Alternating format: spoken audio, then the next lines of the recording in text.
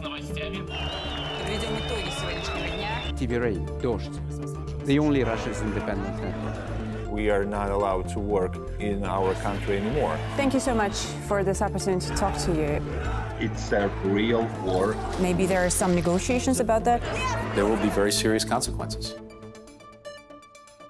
TVRain Newsroom presents Russia Tomorrow.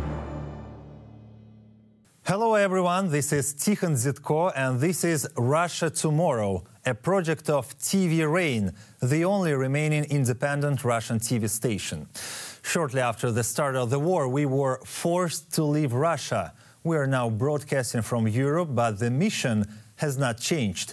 We continue to tell the truth about Russia, the truth about the war the Russian government is waging in Ukraine, and the war the Russian government is waging at home against dissenters. We have decided to start broadcasting in English to let audiences in Europe and the United States know about what is really happening in Russia, the truth that Vladimir Putin is trying to hide. And in today's episode, the Kremlin's gas blackmail, Moscow signals a cold winter for Europe, hoping for the lifting of sanctions. Journalist Safronov is sentenced to 22 years in Moscow. Repression in Russia continues. The new academic year under a blitz in Ukraine and under the pressure of propaganda in Russia. Today is the 197th day of the war that Russian President Vladimir Putin unleashed in Ukraine on February 24th. Vicious battles are taking place primarily in the Kherson and Kharkiv regions, where Ukrainian troops launched a counteroffensive about a week ago, even managing to regain control of several settlements. Very little information comes from the location of the fighting itself, but one thing is clear: dozens and hundreds of human lives are lost every day of the war. The massacre of civilians, including children, will continue every day as long as the war continues. TVRain Newsroom presents Russia Tomorrow. The winter will be serious. Russia threatens Europe with a cold winter without Russian gas. Зима будет большая,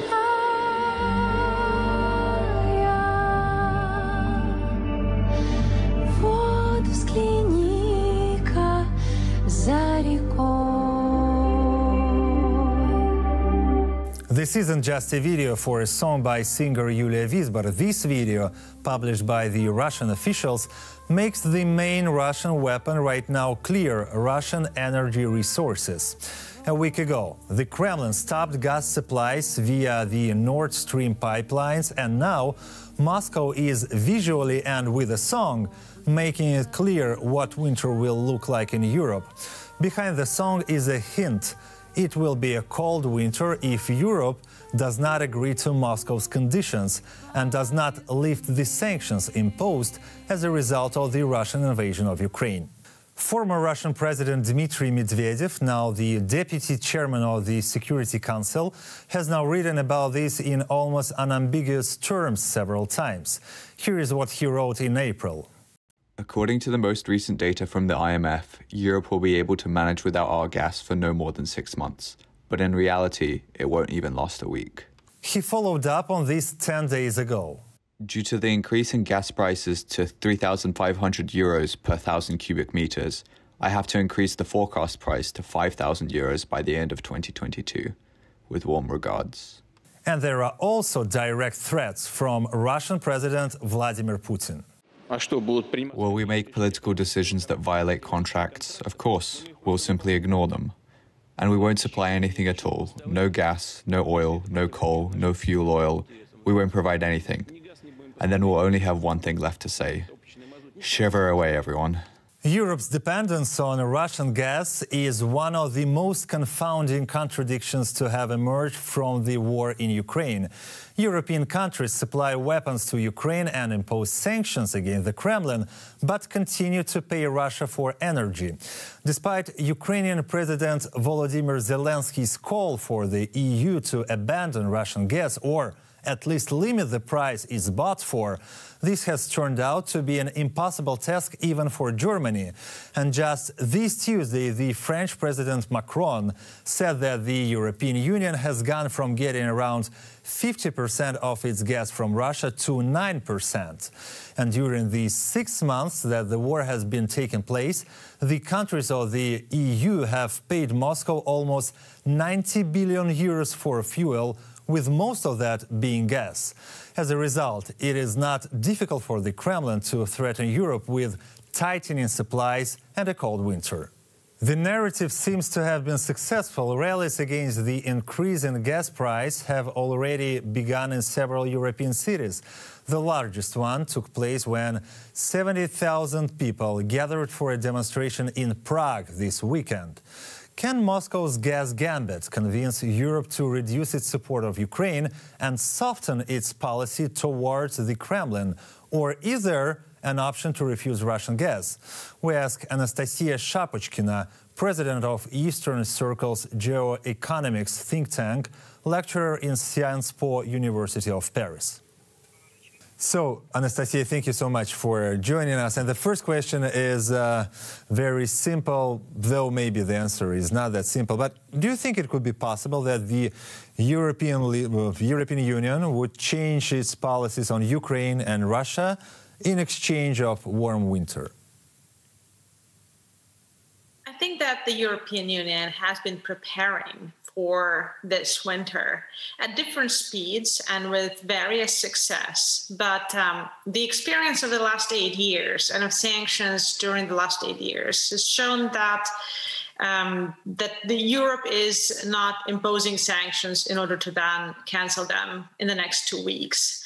And the experience, especially of the last 6 months, has shown that slowly but steadily, every European country, including such optimists as Germany even, got to understand that instead of Russia suffering from European sanctions much short term, it's going to be the other way around. It's going to be Russia who's going to actually have control over the well-being of the European citizens and its industry longevity in the short run. Very short run, maybe, but nevertheless. And with that realization, I'd say, especially by May, June, we have seen progress through the new reorientation of its policies by the European Commission, and also the adjustment of its policies, let's say, within the Repower EU, which called, among other things, for example, to lower energy consumption by 15%, and that's an indicator, so countries will have to show for that. I'm sorry, let me interrupt you just to make it clear. Does it mean that the narrative of Russian government and the narrative of Russian state propaganda that Europe is absolutely on the hook of Russian gas, does it mean that this narrative is false or at least exaggerated? It just maybe shows that the propaganda hasn't followed the events of the last few months. Of course, Europe is extraordinarily dependent on Russian gas, and some very big, very important, most important countries of Europe, such as Germany, for example, are especially dependent. But let's look at the numbers. And when we look at the Germany primary energy consumption, we see that 30% of that is dependent on natural gas. Mm-hmm. Okay? And of all of the natural gas consumption, 55% used to come from Russia alone in the beginning of the year. Now we are in September, and that number has changed to 30%. So now we're looking pretty much at 10% of Germany's primary energy consumption dependent on Russia. And within that in mind, now add to this equation the requirement of the European Commission, which in its wisdom has imposed on the nation states 15% of the primary energy consumption to come through energy savings, so not consuming. How would you explain these rallies that we've seen over the last days in Czech Republic, for example, or somewhere in Germany? Does it mean that not everyone understands that Europe is not as dependent on Russian gas as it used to be, for example, a couple of months ago? Or does people fear that the winter will be cold and they don't have enough information? How would you explain these movements? I think it's not just about the winter. We really have to, of course, the consumer feels not the cold of the winter. The consumer feels the pressure of the inflation. And for that, it doesn't need to wait for it to be cold, for him to turn. Right now, we are in the summer. It's very warm in many places. Nobody is turning on the heating, and yet the rally is already there. And the reason for that is the inflation and the very high prices, of course, for every single energy type, including, for example, gasoline. And of course, that can and will lead to protests. In France, if we remember the protests of the Yellow Vests, they started with the high gasoline prices. In Bulgaria, we had a government displaced because of high electricity prices. And of course, there are going to be protests, and people are feeling the pressure on their wallets. And in the short run, we may see also slowing down of the industry production capacity, and which can very quickly, not in such a very long run, but rather quickly result in industry moving somewhere else. And this has also been already experienced by the European Union. There are risks, and I'm not saying this is going to be amazing, but I just want to say that I do not expect these risks to be so, I do not expect the changes to be so high, and I may be wrong, right? We may just see each other 2 months from now or 1 month from now, and everything will just be the opposite of what I'm just saying. But I think that it's not going to be dramatic enough, the situation, given the preparation that's ongoing right now across the European Union, for the European Union to just cancel all the sanctions on Russia. That I do not see coming. All right, let's meet here in a couple of months, and we'll see how it goes. Anastasia Shapechkina, president of Eastern Circle's geoeconomics think tank, lecturer in Sciences Po University of Paris. Anastasia, thank you so much. Thank you. Russia tomorrow. Repression continues in Russia. On Monday, a court in Moscow sentenced journalist Ivan Safronov to 22 years in a penal colony. Yes, that's right, the journalist was sent to prison for 22 years. Safronov was accused of high treason, even though the investigation did not find any evidence and the journalist did not have access to classified information. Friends and colleagues of Safronov therefore believe that the Russian authorities are taking revenge on him for his article about the supply of Russian fighter jets to Egypt, as the Kremlin had tried to hide information about this deal. Dozens of people came to court to support Safronov.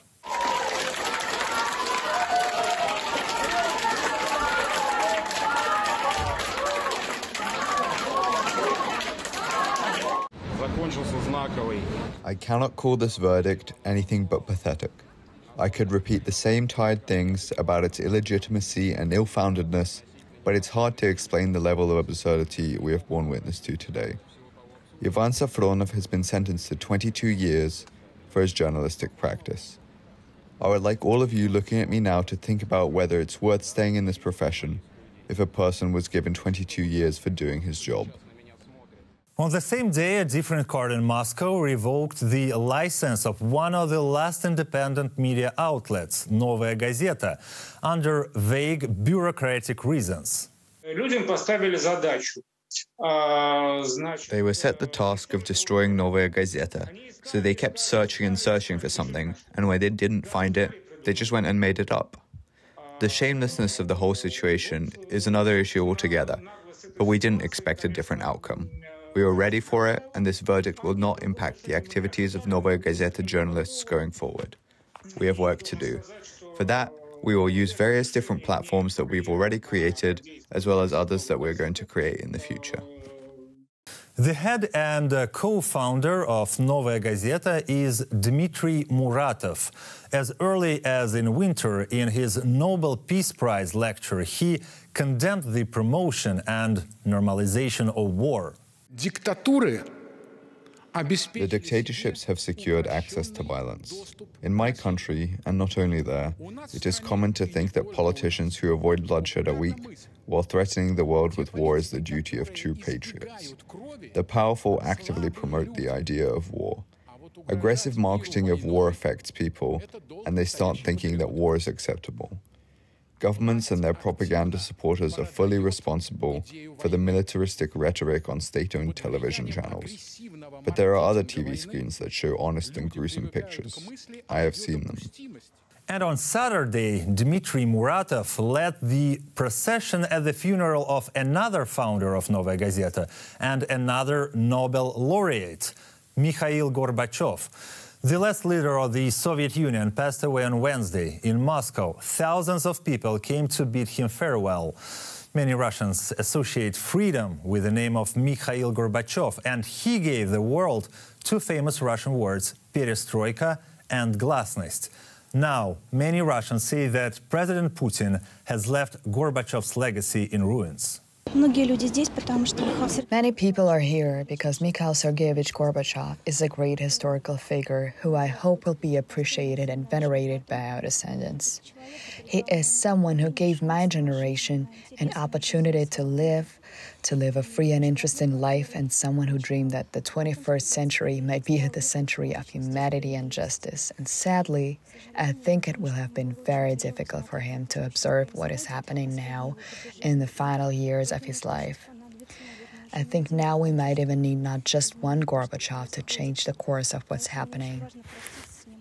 For the first time in Russian history, he abolished the practice of using violence on your own population. For me, he's a great human being who literally saved the world from nuclear catastrophe and who ended the Cold War. Unfortunately, we seem to have neglected all of this, so I think that it is very important to pay tribute to the memory of Mikhail Sergeyevich and to try to follow his path of democracy and freedom in the future. Repression in Russia intensified as the full-scale Russian invasion of Ukraine began.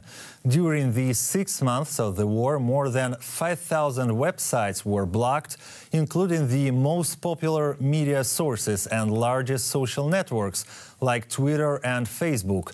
Dozens of independent media outlets have been shut down, and hundreds of journalists have left the country. More than 16,000 people have been detained for their anti-war positions, and more than 200 criminal cases have been opened. In particular, the politicians Vladimir Kara-Murza and Ilya Yashin were arrested and now face up to 10 years in prison. Last week, politician Leonid Gozman was arrested for 15 days. Here is what he said on our broadcast a few weeks before that. He is counting on the fall of the Western world. He, of course, has no desire for a multipolar world. He wants a world in which Russia is the dominant power. For now, he talks about a multipolar world because, right now, Russia cannot be the most dominant. It's the position of a loser, really. Yekaterina was saying that we are a European power, but now we are friendly, or trying to be, with Erdogan, with Iran, with China, with Venezuela, with whoever and anyone who we only share negative characteristics with, a shared sense of hatred and a feeling of losing out. He began this special military operation clearly assuming that the Ukrainians would not resist, that they would surrender by the thousands, that Kiev would be captured in 96 hours, but none of this worked out at all, and this drives him absolutely mad. Russia tomorrow. Yet another conviction against the opponents of Alexander Lukashenko was passed in Belarus. The court sentenced the 3 activists to terms of 10 to 11 years in prison. They were accused of plotting to assassinate the current leader of Belarus, Alexander Lukashenko, and subsequently seize power. The best known of the 3 is the political scientist Alexander Feduta. Last spring, he was kidnapped by members of the Belarusian special services in Moscow and taken to Minsk. Feduta has become the latest opponent of Alexander Lukashenko, sentenced to a long prison term after the failed revolution in Belarus in 2020. After the presidential election results were falsified, hundreds of thousands of Belarusians took to the streets protesting, but they were brutally cracked down on, with more than 11,000 criminal cases opened against the participants.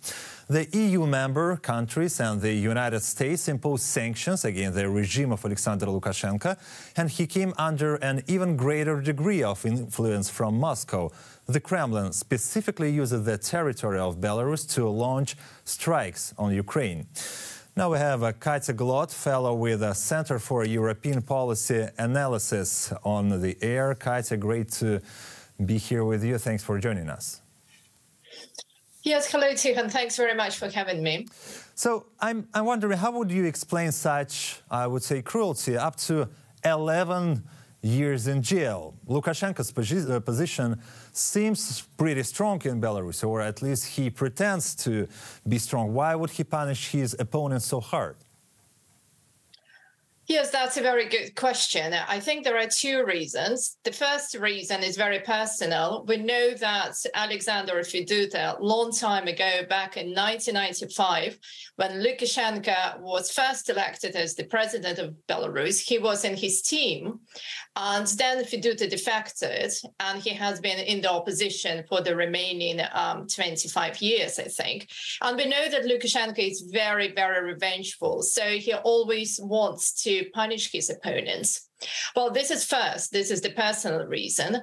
But unfortunately, politically, it's nothing new. This very harsh sentence, it really falls in line with what we have seen in Belarus since August 2020.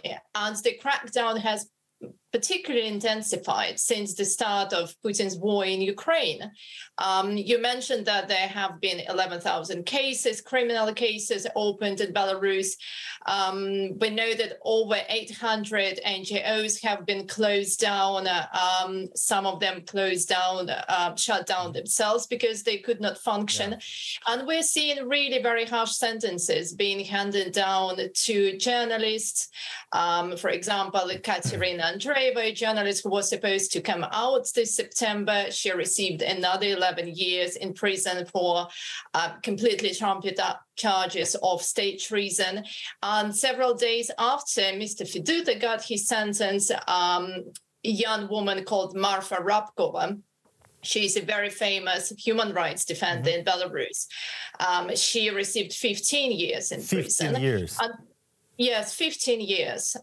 So I think what we're seeing here is really that, well, the authorities are really trying to continue to crack down on civil society. I think Lukashenko has really come to the realization that he's not popular anymore. If you can argue that a year ago he was still hoping that these, that was a small part of the population of Belarus who supported the protest. But I think by now, and particularly with the start and the ongoing war in Ukraine, I think Lukashenko really realized that he lost the support of the public in Belarus. So for him, the only way to stay in power is actually to put in jail his opponents, to intimidate the public more, and perhaps to show that even if he steps down himself in 15 years, we might expect his successor, someone who will be very similar. So I think, unfortunately, coming back and summarizing your question, the answer to your question, I think it's nothing new, and this really is the trend that we're seeing currently in Belarus. Speaking of this ongoing war in Ukraine, we know that over the years, Lukashenko, he has been trying to find a balance between Moscow and the West, between Moscow and the European Union or the United States. After he cracked down on the protests in 2020, Kremlin supported him. Maybe that's why he survived. So Kremlin supported him, and he had no choice but to become Moscow's satellites. Now we know that Russia is using territory of Belarus to attack Ukraine. Do you think it's possible that one day, sooner or later, Belarus becomes an actual part in this war? Well, I think anything is possible. Of course, we should not rule this out. I think Lukashenko is doing what he can to prevent this scenario for several reasons. Well, first of all, the war is very unpopular in Belarusian society. And this is, I think, where Belarusian public is different from the one in Russia, according to the latest polls. And again, of course, you can argue that there are no free polls in an authoritarian country, but but nonetheless, I mean, those which are conducted over the internet, they show that about 2/3 of the Belarusian public do not support the war in Ukraine. And I think the same is happening within the regime itself. So obviously, Lukashenko understands that if he gets further dragged into this war, that might result in very unexpected circumstances in Belarus. It might be even people within his own regime trying to take against him. It might reignite the protests. So far, he's been able to resist, but we don't really know to what extent he will be able to continue that.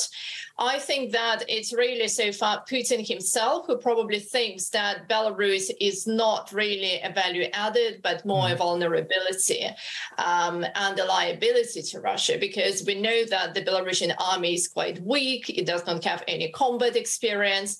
It's not big in numbers. It's about 30,000 people. And it's not really something that where the army, Belarusian army could help. It would be more, maybe more even a distraction. But whatever is useful to Putin, he's trying to use. And that is, you know, as you rightly said, that the territory of Belarus is being used. We are hearing constantly about different strikes. There is some information about different reconnaissance exercises happening from Belarus. There is no confirmation to that, but probably they are happening. So whatever comes next, I think if Putin decides at some point, particularly if Ukraine becomes successful with its counter-offensive against Russia, and Putin decides that he needs more manpower, and I think he will easily tell Lukashenko that, yes, send your army, and Lukashenko will have no way to escape that. So he will have to send Belarusian troops. Well, let's hope we will avoid this scenario. Thank you so much, Katya Glot. Thank you for your time and for your expertise. TVRain Newsroom presents Russia Tomorrow. Under these circumstances, the bordering countries of Latvia, Lithuania and Estonia announced that they would restrict the entry of Russian and Belarusian citizens from September 15th. They will not let in Russians and Belarusians with Schengen visas, with some rare exceptions. This decision has been made for a number of reasons. Firstly, citizens of the aggressor nation and its ally should not be able to holiday in Europe during the war. Secondly, humanitarian visas are not suspended, so those under the threat of persecution are still able to leave. There are also some in Europe who believe that those who are dissatisfied with the government should not leave Russia, but should instead stay put and work toward a regime change. The countries of Eastern Europe, the Baltic states and Poland are the most radical in this sense. As a result, they propose a complete ban on the issuance of Schengen short-term visas to Russians. The European Union, however, does not support the idea of a complete ban, and Washington does not agree with this approach either. Here is what John Kirby of the National Security Council told TVRain. We don't believe that this is a time for business as usual with Russia. We have instituted visa bans on certain Russian individuals. We believe that that is a tool in the toolbox to hold Mr. Putin accountable for what he's doing in Ukraine, and to specifically hold accountable those members of his oligarchy, his regime that are involved specifically in the war in Ukraine. But we don't believe it's productive to hold all the Russian people accountable for what Mr. Putin is doing. We don't believe that this should be a war against the Russian people. The Russian people are not to blame here. It is President Putin and his cabinet and his regime that is propagating this illegal and unprovoked war in Ukraine, and the Russian people themselves should not have to suffer as a result. Opponents of the total visa ban argue that this decision would be counterproductive and would only help Russian propaganda talk about Russophobia in the West. It also holds all Russians, including those fighting against the current regime, accountable for the actions of Vladimir Putin. Is this really fair? For more on this, here is my colleague, Mikhail Fishman. The European Union hasn't banned Russian tourists from entering Europe. Instead, EU countries decided to suspend a visa facilitation accord with Russia, making it more difficult for Russians to get to Europe as tourists. This decision was immediately criticized in Kiev as a half measure. EU countries bordering Russia already announced they would impose additional restrictions on Russian nationals. This fierce debate inside Europe and the subsequent compromise reflect the fact that as Putin's unprovoked and brutal war with Ukraine drags on, Russians are increasingly seen as responsible for it, and they must pay the price. As Ukraine's President Vladimir Zelensky has put it, Russians should live in their own world until they change their philosophy. It's hard not to understand this approach. According to various polls, on average, 3/4 of Russians continue to support what the Kremlin calls a special military operation. Less than 20% oppose it. Putin's approval rating has also gone up since early March. From previous experience, Putin already knows that small military victories would always help him to improve his image across Russia. His approval rating skyrocketed after Russia's military invaded parts of Georgia in August 2008. In March 2014, after the annexation of Crimea, his approval jumped 20% in just 2 weeks, creating a social phenomenon that political experts came to call the Crimea consensus. And it would be a mistake to attribute this outcome exclusively to the effect of ubiquitous official propaganda, argues Alexei Levinson, an expert at the Levada Center independent pollster. Propaganda can go a very long way, but it isn't everything. It only forms and articulates the ideas that crystallize in the mass consciousness as a result of its internal factors and the influence of the external environment. These mass representations were not just formed today and not just in the recent past. Yet support for the war across Russian society is far from universal. According to one of the latest polls, while 60% would support Putin's decision to advance on Kiev, 65% would be happy if he stopped the war and made peace with Ukraine. If anything, these findings, however self-contradictory they may seem, demonstrate that Putin's war is not massively backed by Russians. The hawkish, warmongering sector of Russian society is rather narrow. The majority finds the easiest way out is to adapt to a situation it can't affect and to shift responsibility to the government. Adapting has always been a key tenet of social life in Russia, but now the situation is very different. People are adapting to horrible circumstances as their government destroys a neighboring country. It's true, though, that the specter of empire has been haunting Russia for many decades, if not centuries. Putin did not bring this to the Russians. He rather made it a cornerstone of his own political standing. His predecessor, Boris Yeltsin, started his rule as the overthrower of the Soviet Union. In the early 90s, as his biographer Timothy Colton recalls, he was animated by a desire not to inspire Russian empire with a new life, but to instead build a civilized modern state. For Yeltsin, another point, as I see it, was determinative. He opted against the neo-USSR because he was opting for a Russian state, self-standing, governable, and capable of modernization and normalization. To put it another way, he opted for nation-building over empire-saving. However, when Yeltsin's government started moving in this direction and launched ambitious economic reforms, the harsh socio-economic context almost immediately triggered this great power syndrome. And by the end of 1993, Yeltsin, as a leader, was surrounded by all kinds of populists grieving for Russia's past greatness. He succumbed, in part, to this pressure. His war in Chechnya was seen as a political response to imperial demand. And during his second presidential term, his line pivoted toward Soviet patterns and policies of the past. Yet he rather quickly admitted his mistakes in Chechnya, and it's impossible to imagine Yeltsin starting a major war with a neighboring country such as Ukraine. It's enough to say that in 1994 he signed the Budapest Memorandum, which guaranteed the integrity of Ukraine's borders in exchange for Kyiv giving up its nuclear arsenal.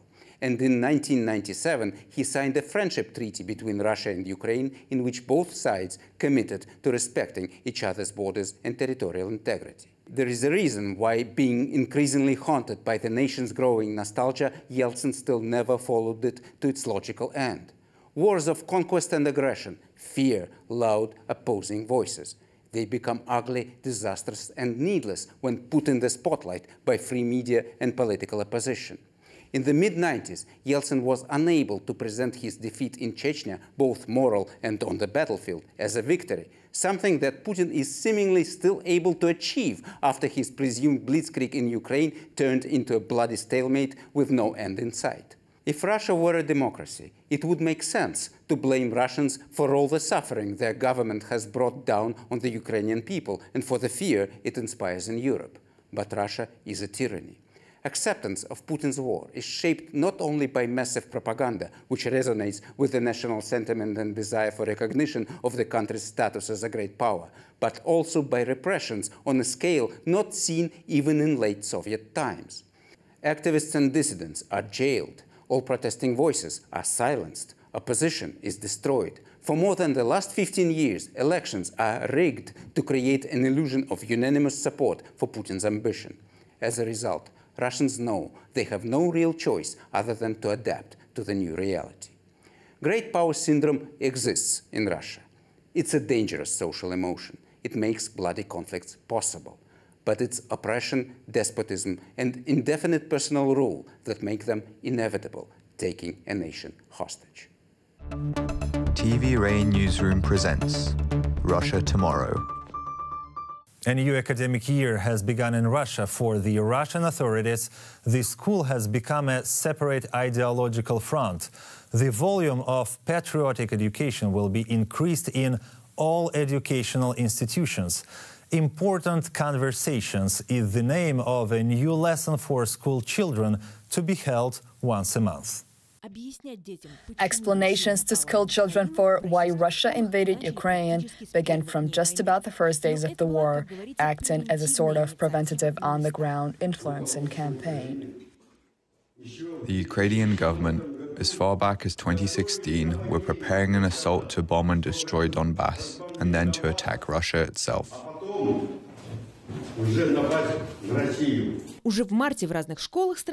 As early as March, children were encouraged to write letters to the front. I want to say thank you very much for protecting our country, Russia. For the mother of a 10-year-old girl, the refusal to write such a letter soon forced her out of the country. Diana from Kyiv now finds herself in Germany with her child.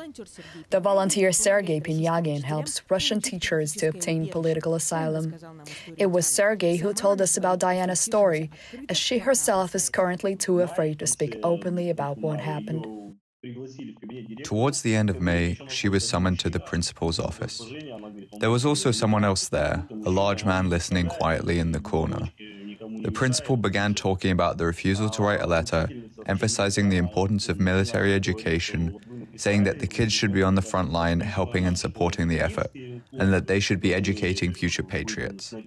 At that point, the large, previously silent man, who'd never introduced himself, confiscates her phone, makes her unlock it, explaining that if she, as a mother, cannot raise her daughter as a patriot, the government is forced to do it instead.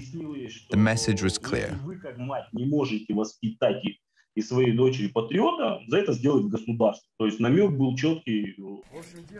Hi everyone, I'm here to bring you some letters.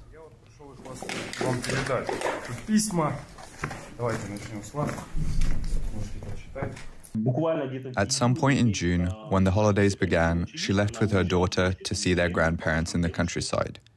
Soon after, her neighbors called, saying that somebody was looking for her.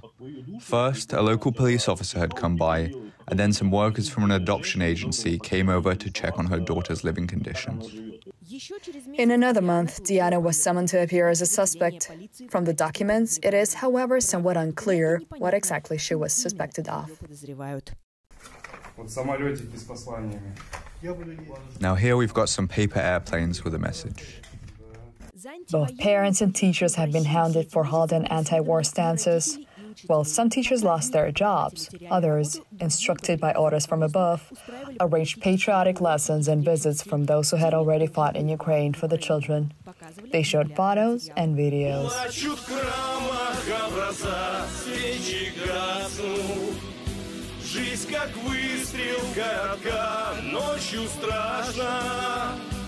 They lined up the students in the shape of the letter Z. From the start of this academic year, it will be especially impossible to get away from this patriotic education.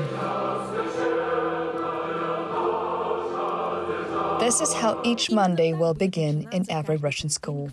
And once a month, also on a Monday, a special lesson will be held to discuss important issues. The Ministry of Education described in detail the topics, scenarios, and special video clips planned for each lesson. This first special discussion will take place on September 5th and will be dedicated to the Day of Knowledge. Most of all, teachers and parents were concerned about the upcoming topic of our country, Russia. More precisely, not exactly the topic itself, but the content that was to be discussed. The feeling of patriotism and the responsibility for the fate of the motherland has always inherently been present in the Russian person. The Ministry of Education presents the special military operation as a perfect representation of Russian patriotism. Children will be told about NATO bases and that it is, in fact, the West collectively that is to blame for the mass casualties in Ukraine. It is separately proposed to discuss the exploits of Russian soldiers, but not those that were in Bucha or Irpin. Maybe this was the initiative of our principal especially, but she did say that she would be monitoring the lessons which will be happening at the same time across the entire school, making sure to listen to what we are discussing with the children and how appropriately we are conveying the information. The topics are planned out until the end of the year, including a day celebrating teachers, the birthday of Konstantin Tsiolkovsky, and naturally the topic of traditional family values. In the lesson, it is specifically emphasized that a family is when a woman marries a man and they have children. As designed by the Ministry of Education, this lesson should mold real Russian patriots. Naturally, heated discussions began in parental group chats and forums on what effect this might have on the children's psyche and how this might affect their autonomy. Glory to the Soviet Army! The army is victorious! Glory to the Soviet people! The Soviet people are victorious! Who are your grandfathers? Our grandfathers are the victors! Whose grandchildren are you? We are the grandchildren of the victors! What is the cross? The cross is a weapon and symbol against sin and death. What is fear? When there is no love. What is envy? When there is no love. What is love? Love is sacrifice.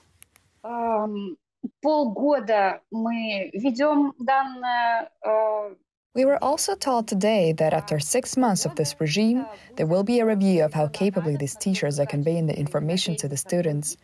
After that, a decision will be made. Either we will continue teaching the same lessons for 6 months, or the duty will be passed on to other teachers. In the official Telegram channel titled Important Discussions, there are detailed instructions provided on what to do if students miss these important lessons. Marina from St. Petersburg went into school to discuss a possible new or different lesson. I asked the question, is there any legal possibility of not attending these lessons? Can I write some sort of note or testify that it goes against my principles? In response, I was told that they were not interested in my principles, just like that. I was then told, in quite forceful terms, that this is a public government school with a particular set of standards handed down to them, which they have to follow and all of that. That was it. Yet still, teachers and psychologists are telling parents to go to schools, talk to teachers and look for a way out, or at least a workaround together, and most importantly, to keep talking to their kids.